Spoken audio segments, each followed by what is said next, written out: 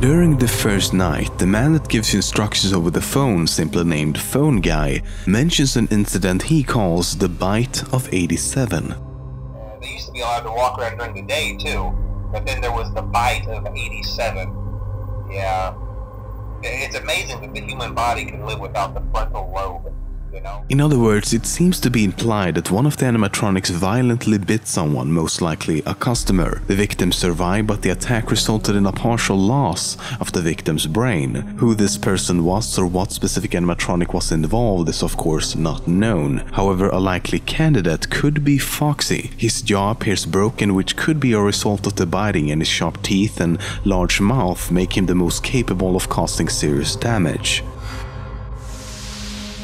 There are 4 main antagonists in the game: Freddy Fazbear, Bonnie the Bunny, Chica the Chicken, and Foxy the Pirate. Then there's a special character. He's been dubbed Golden Freddy by fans, but in the game files he's referred to as Yellow Bear. The only indication that he will appear is a poster of his face in Cam 2B. If the player then returns to the main room, Golden Freddy will be waiting. Soon after, he attacks and the game crashes. Unlike all the other animatronics in the game, Golden Freddy can get into the office no matter if the doors are closed or not. Equally strange is that the monitors in the room do not show any reflections of him being in front of them. This might suggest that Golden Freddy is simply some form of hallucination. He will also appear if you enter 1987 during the custom night setup screen, 1987 being a reference to the Bite of 87 incident previously mentioned. When you start up the game and the Help Wanted ad is displayed, the text around the ad is just some random stuff written by the creator.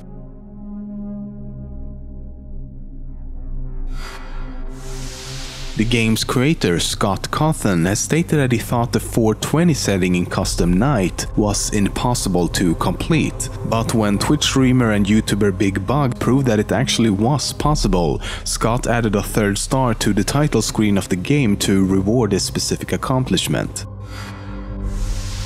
According to several posters in the game, there was a kidnapping at some point that resulted in 5 children going missing inside of Freddy's. It's believed that a man dressed up as one of the mascots and then lured the children away. An unnamed suspect was arrested for the crime, but the bodies of the 5 children were never found. Given that the creator said that the animatronics are haunted, and the fact that blood had been found around their eyes by customers, and that all of them make different human-like noises, one could assume that the 5 animatronics are somehow possessed by the 5 missing children.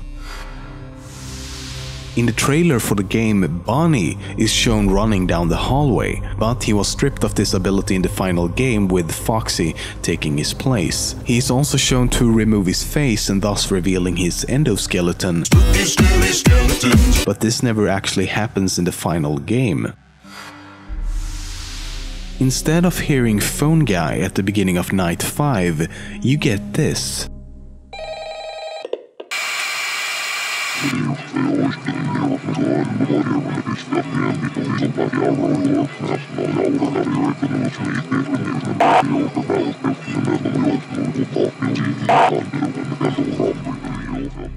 But if you reverse the recording, it sounds like the voice is quoting the book Autobiography of a Yogi. It's a section where a scientist talks about his theories that animals, plants, and even metals share a similar life force. Agricultural development is stated by fully using your marvelous mechanism. Would it not be easily possible to employ some of them in quick laboratory experiments to indicate the influence of various fertilizers on plants? Bro, you're right. Countless use will be made by shooting a ray up the nose and bringing you the joy of creating.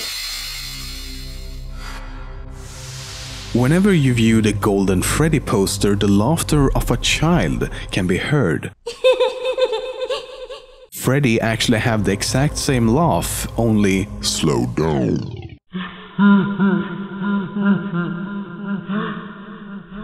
The scream of the 4 main animatronics when they jump scare the player seems to be a heavily modified version of a child's scream. It's usually cut off in the game, but it's much easier to hear in the full version found in the game files.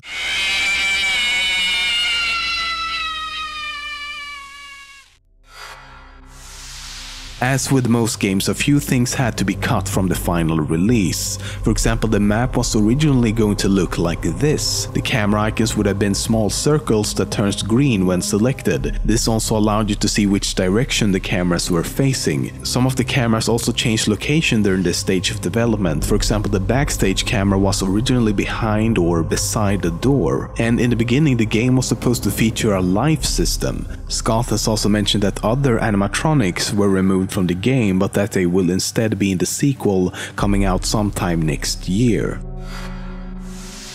Before Scott created Five Nights at Freddy's, he worked on several other more family-friendly games. But these games were unfortunately torn apart by some prominent reviewers by saying that the characters in the games look like animatronic animals.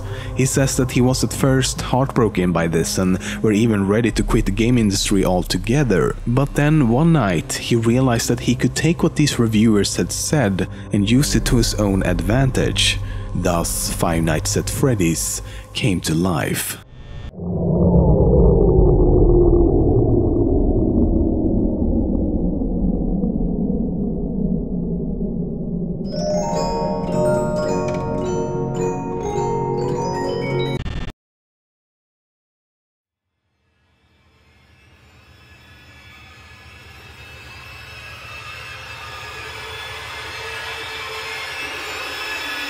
Scary skeletons speak with such a screech.